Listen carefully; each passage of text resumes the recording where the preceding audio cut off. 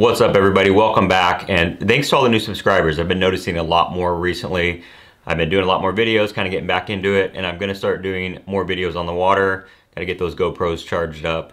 But I have been fishing a lot lately, and something that I've been experiencing lately, and you probably are seeing this too, is bait fish that are very small. You know, we're always looking for shad in the fall. It's a time-honored thing. You're always looking for bait fish. But the problem is a lot of them are very, very small. They're an inch long. You know, and those fish are used to seeing those little bait fish. They're eating them, and I'm not throwing a 1-inch bait. I don't have, little crappie swim baits or anything like that. But what I have been doing is downsizing my baits, making some modifications, and one little tricky bait that I've been using from Japan. I'm going to show you those 3 things right now. 3 things that have been working for me this fall when the bass are eating tiny bait fish. So we'll jump right into one of the most obvious ones, and it's really just a modification that I make to the tried and true jackhammer. So what I like to do is trim the skirt way back. I didn't do that good of a job on this one. There's still some long strands on it, but it's still one way to make your bait appear smaller. Also using a trailer like this. This is the Strike King Baby Z2. That's a little tiny 3-inch fluke bait. It helps make that whole package look smaller. If you watch my chatterbait trailer video, I love this style of chatterbait trailer, fluke style bait, because it's going to give the bait a more hunting action. It's going to be running true, and it's going to kick side to side.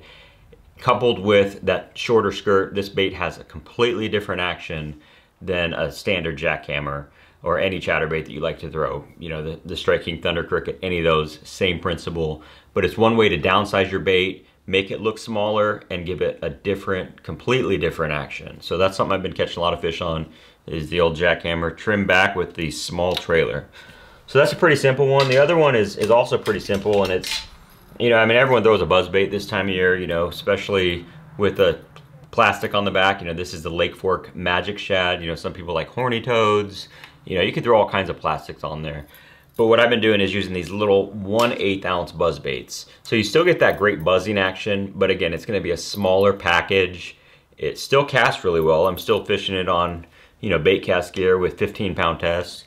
You can still fling it out there, but it's just gonna match those smaller bait fish better. It's something that I've been having success with. I really like that Magic Shad on there. It doesn't have a lot of action on it, but it has enough extra weight and everything else that you want from a soft plastic on the back of your buzz bait. So those are 2 pretty simple things you can do. Just modify your baits and downsize your baits. Pretty self-explanatory. The other one is a little trickier, and this is actually going to something that I've been playing with a lot this year, and this is the Depths Wagasaki Shad. So they have, or Wagasaki bait. So there's 2 versions of these little 3-inch baits. There's a sinking and a floating. They're just little tiny bite-sized topwater baits. They don't do a lot. They have little darting action. It's not going to be very aggressive. It's got that mylar flash on it to help look like a bait fish even more.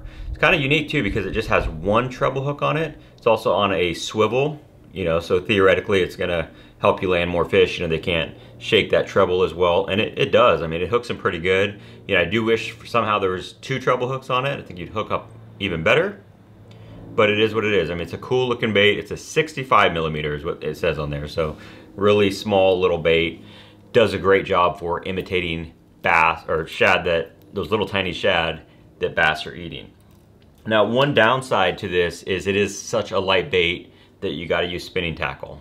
I just have it on a standard braid fluorocarbon leader setup. You could use mono if you're worried about the fluorocarbon sinking it down, but I really haven't had any issue with that at all. So this is a medium light rod. You can really cast it out there pretty well with a spinning setup like this. It's not gonna be able to bomb like you can a spook or a big topwater bait, but it'll get the job done. Cool little bait from Japan, the Depths Wagasaki Shad. They are available in the United States. Tackle Warehouse carries them. Very cool, definitely something different than a standard topwater bait that everyone else is using. So a couple other things you could do, you could use a little popper, that's a good option too.